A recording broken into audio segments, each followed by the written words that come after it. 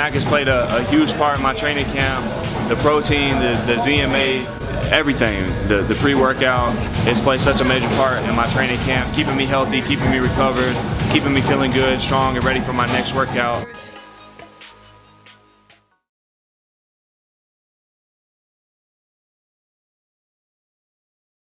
I want to get your thoughts on Lomachenko, and recently he's looked a lot more vulnerable, and people are saying, you know, he's not as good as everyone made him out to be. The counterpoint to that is, no, he's just moving up in weight, and he's a smaller guy, and these bigger guys have better punch resistance, and they could take these punches, and they're going to give a smaller guy a bigger challenge. What's your take? Well, you know, you get into his age and his style of fighting where his legs are his main attribute in fights. His legs get him in position, get him out of position, set him up.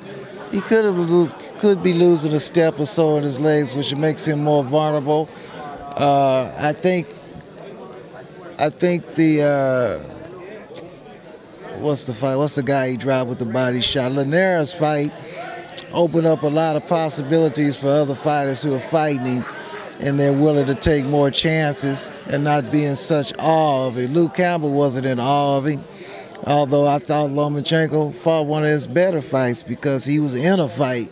He showed that when he's in a fight, he's going to force to be dealt with, that he will fight you, that you're just not going to walk over him. So whoever beats him is going to have to convincingly beat him. He's just not going to lay down for you. But there could be some slippage there, like in all fighters.